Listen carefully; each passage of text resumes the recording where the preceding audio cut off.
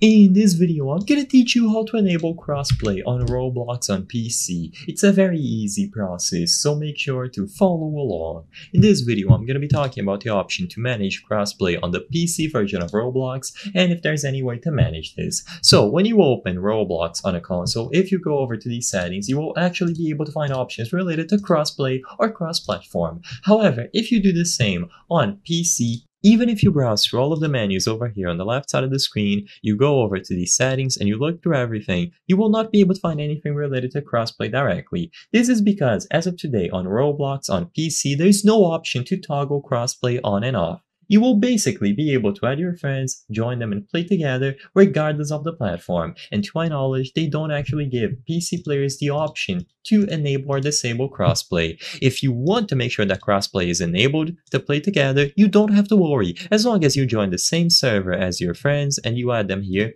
by using the search function, finding their profile and sending them a friend request, crossplay is already going to work natively. You don't have to worry. So all that you have to do is add your friends, join any experience, and you will be able to play together. They don't actually allow PC players to enable or disable crossplay. So all that you have to do is download the latest version of Roblox on your PC, launch it, and you should have access to full crossplay compatibility.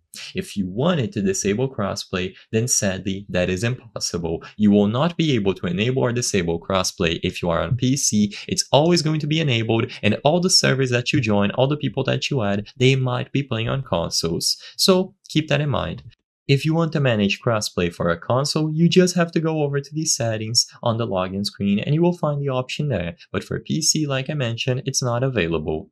I hope I was able to help you on how to enable crossplay on Roblox if you are playing on PC. If this video helped you, please be sure to leave a like and subscribe for more very easy tips. Thank you for watching.